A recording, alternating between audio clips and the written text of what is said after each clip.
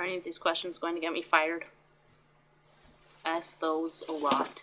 Video Plus is kind of like Studio 54, a little bit, except for without all the coke and sex.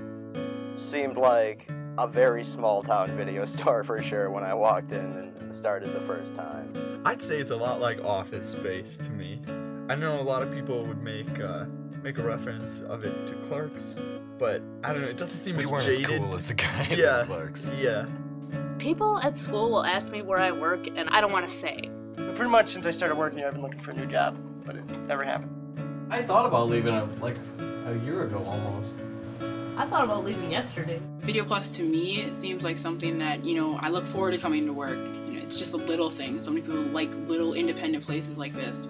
If I need to rent a movie, like if I have to go to the movie store, I go to Video Plus, but I really don't go there that often. I think the entire video business got slammed by internet renting and like cable TV, pay-per-view.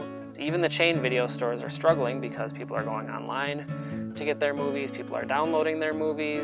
What? I don't know, I've had customers come and be like, so when are you guys closing down?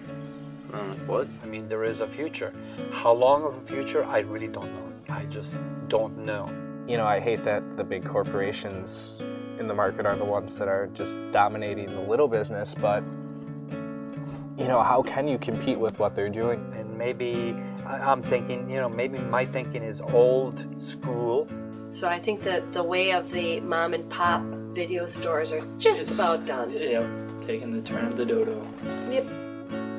And when you finally close down, it's like you're taking a piece out of you. I think a lot of the time I spent while I was there, I was probably complaining a lot about it. I mean, I was 17. I didn't go there to work. I didn't went there to, like, get money. While I was there, I really liked it. I have a lot of nostalgic feelings for it. The video stores are part of our culture now. I mean, as long as if you're in your 20s, you don't remember a day when there wasn't a video store.